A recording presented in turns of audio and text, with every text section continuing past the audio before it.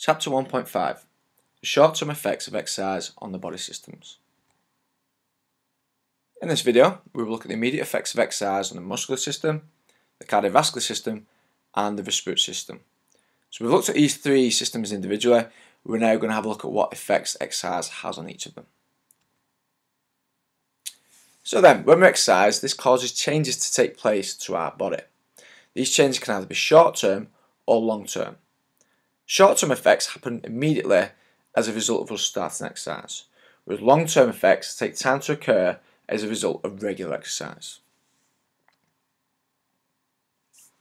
So we'll look at the muscular system first then, okay? And the first change we'll have, or the first short-term effect, is an increase in muscle temperature. Okay, so we know ourselves, as soon as we start exercising, we tend to feel hot and sweaty as a result of working hard. So when our muscles use oxygen to produce energy, heat is given off as a waste product, which in turn raises the temperature of our muscles, which makes us feel hotter or warmer. The second short-term effect is an increase in delivery of oxygen to the working muscles. So we know ourselves that the muscles, when they're working, need oxygen in order to produce energy, in order to move. So this is delivered to the muscles in the blood. So the more kind of demand there is for this oxygen, the more oxygen then needs to be delivered to meet this demand. The third effect is an increase in lactic acid production. So when we're exercising at high intensity, this lactic acid is then produced. Okay, so this happens when we're exercising anaerobically.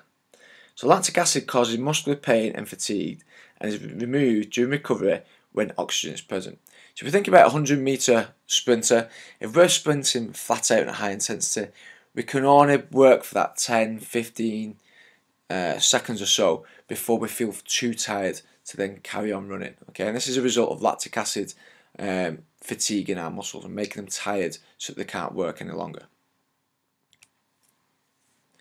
Moving on then, the short-term effects of the cardiovascular system. Okay, so we have an increase in heart rate, stroke volume, and cardiac output. And the reason we have this is because of the increased demand for oxygen by the muscles, the cardiovascular system needs to speed up its delivery through the blood. Okay, so we know that oxygen is delivered to the muscles in the blood. So as a result, we need to speed up the blood so we can get more oxygen to these muscles. So to do this, the heart must beat more often and pump more blood per beat. Okay, so by beating more often, this is an increase in your heart rate. By pumping more blood per beat, this is an increase in stroke volume. And collectively, as a result of these two increasing, we then get more blood being pumped around the body per minute, which is increasing cardiac output.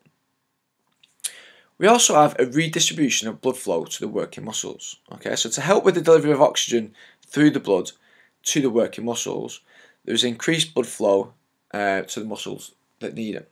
Okay, and as a result, there's less blood sent to the muscles and organs that don't have this same high demand for oxygen. Okay, so we're just sending the blood and the oxygen primarily to the areas of the body that needs it. So the muscles that are working, the organs that are working. Okay, and those particular areas of the body that aren't working, haven't got that high demand for oxygen, they're seeing less of the blood flow. Okay, and this is known as a vascular shunt. Okay, so a vascular shunt is where there's a redistribution of blood to the working muscles.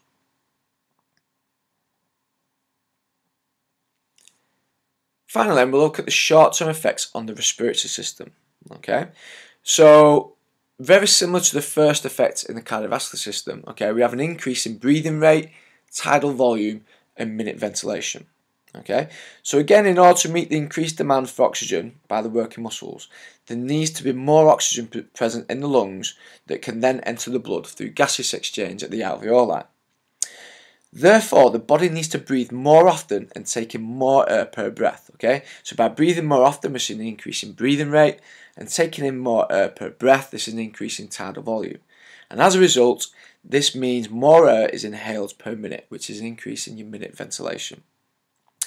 As well as more oxygen being breathed in, this also allows a greater amount of carbon dioxide to be then breathed out. Okay, so we know ourselves, as soon as we start exercising, we can feel that breathing rate. Okay, we can kind of say we're out of breath. Okay, because we're breathing faster and deeper in order to meet this demand for oxygen.